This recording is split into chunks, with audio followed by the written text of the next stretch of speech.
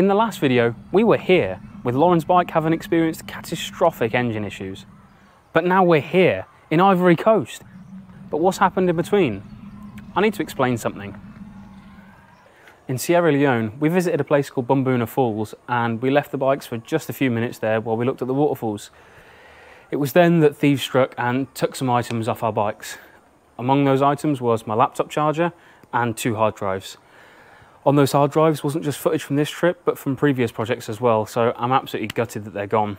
Now, we tried working with the locals and the police, offering rewards to get their return, but nothing came of it. And although the investigation's still ongoing, I doubt our items will ever be recovered. So what footage is missing? Let me tell you. Obviously, we fixed the engine, but how did we do that? Well, our friend Jack, he had a spare CG engine. He got in touch to say we could have it just for beer money. We went and collected that, got back to France, fitted the engine, left Eymet, and then we went south. On the first night after fitting the replacement engine, we stayed with a couple named Benoit and Amandine in their garden. We enjoyed a few drinks with them, and the next morning crossed the Pyrenees, at the end of December no less. From there we skirted west and south, enjoying a beautiful yet cold first night of wild camping in Spain. Then we headed off to visit Bardenas Realas, a huge off-road playground. There's more than 420 kilometres square of adventure waiting for you here. Then it was a short southwest trip to the town of Vera de Moncayo, where we spent New Year's Eve feeling very out of place. We rejoin the story now on the 9th night in a wild camp just south of a little town named El Toro, a stopover on our way to Valencia.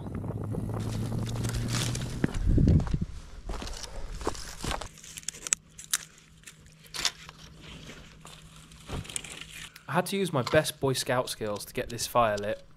Absolutely no petrol was involved.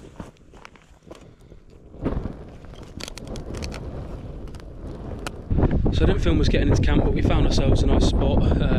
Took a second or third attempt to try and find somewhere, but yeah, we got set up, we've got a fire going, got some water on to boil some pasta. Gonna do some pasta, red pepper and chorizo with tomato, so it should be a nice hearty dish.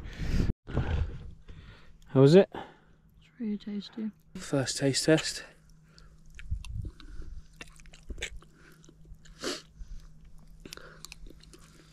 It's actually turned out really well.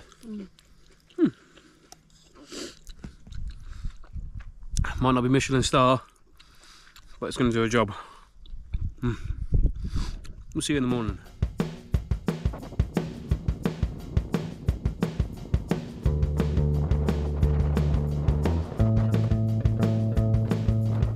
The next morning we retraced our steps from the dirt trail onto the twisty CG125 to continue our journey towards Valencia.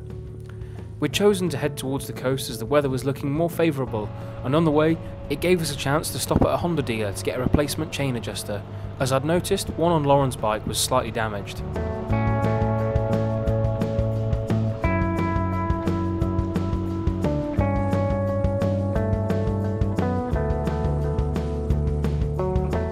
Sadly, this store didn't have one, but this guy, Ruben, was an incredible help and found us one further ahead on our route.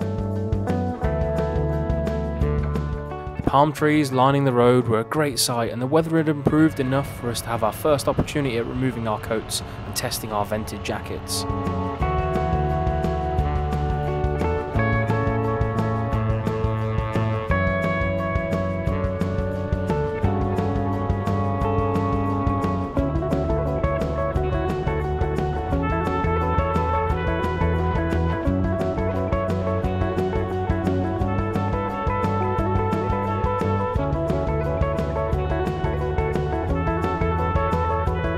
We took as many back roads as possible and soaked up the delights of southern Spain. Twisting and turning along the mountain roads was excellent fun. Finally, ending our day at Santa Pola.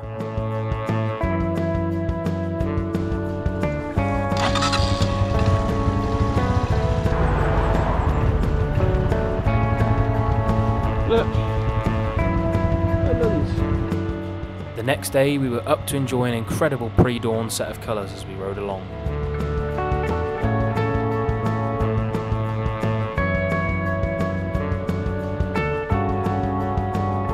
On the bikes at 7:30, I think, or just after 7:30, up at 6:30, and now just enjoying absolutely stunning sunrise and it's going to be another episode of Cooking with Tom. What have we got today then? Oh, lovely warm falafels, look at that. Ooh. She's steaming. Ooh. I need to explain about falafels on the bike. Our gas stove was proving unreliable, and so wrapping items in foil and chucking them on the exhaust provided us with a way to eat hot food, as despite the sun, it was still pretty chilly while riding. The mileage ticked over 25,000 miles as we headed further south, still using those Lomo crash bar bags as footrests and enjoying the frequent changes of scenery.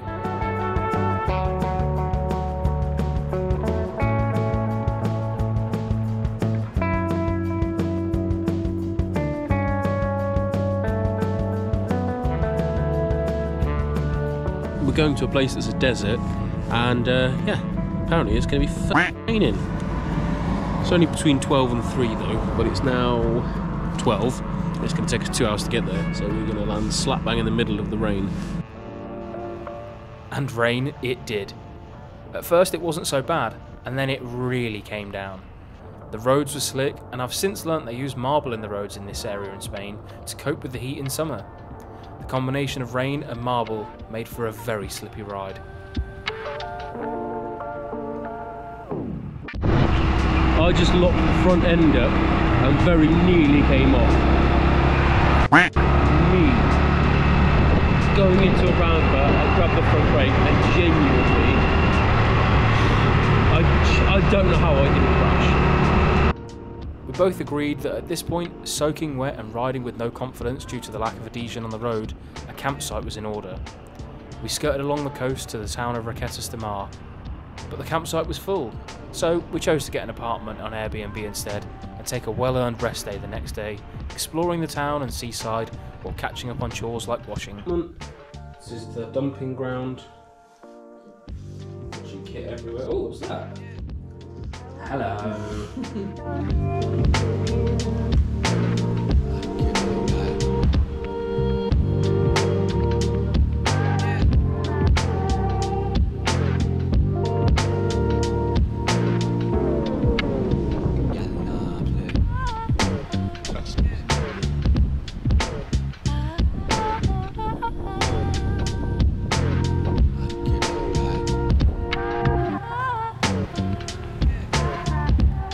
Following day, having had our fill of large town life, we avoided the sheep and headed back into the mountain regions, specifically the Sierra Nevada mountains.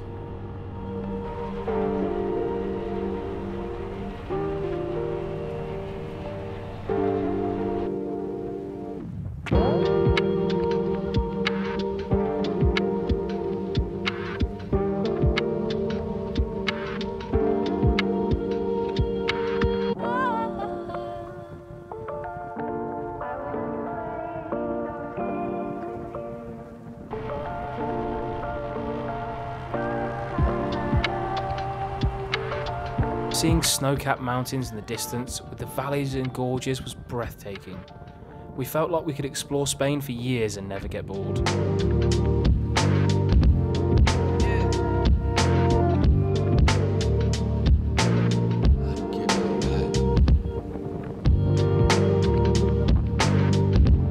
You'll notice here, we found some friends on big bikes.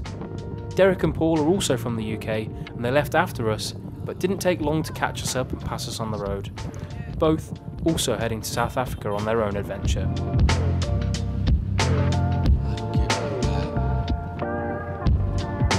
This morning when I met Derek and Paul for a coffee, which you'll have probably just seen a little clip of, or if not, this is a clip.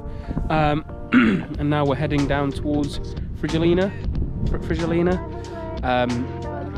which is yeah, near the coast. It's a little town that Lauren wants to go and see. Looks quite beautiful. So we're going to head there and then be ready to go into Malaga tomorrow to hit this Honda dealer who'll have a chain adjuster.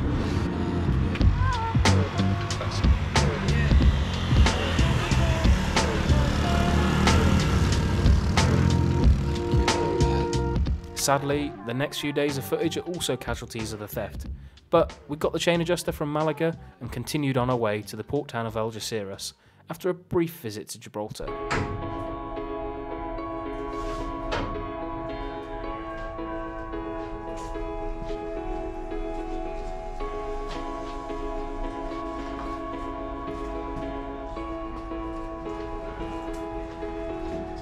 This was it then, the day we would head to Africa. A mixture of feelings were upon us, but with a beautiful scene setting the day, it felt like today would be a good one. And it was.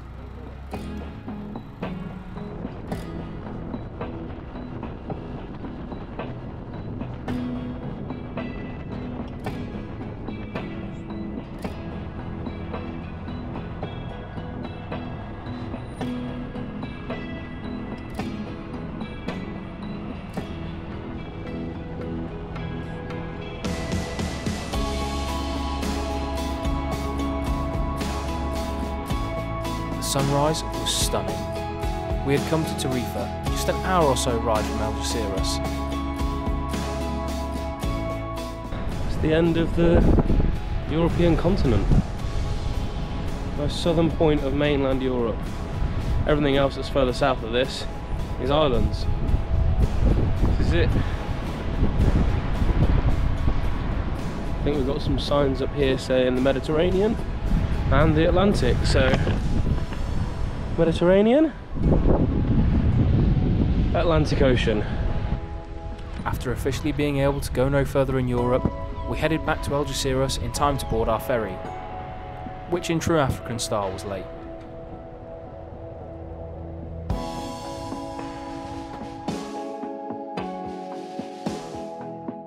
Bit more nervous now? I'm so nervous. Didn't know that we couldn't find where the bloody hell we were going. Did 2 laps to the port, I think, going everywhere but the right way. But we made it, we're in the queue, we've kind of checked in, I think. Still got to do proper stuff, but yeah, let's see.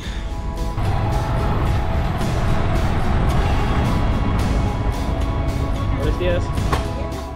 But after 19 days on the road, this was it. Time to board the ferry. In just an hour or so, arrive in Africa, the great unknown for us.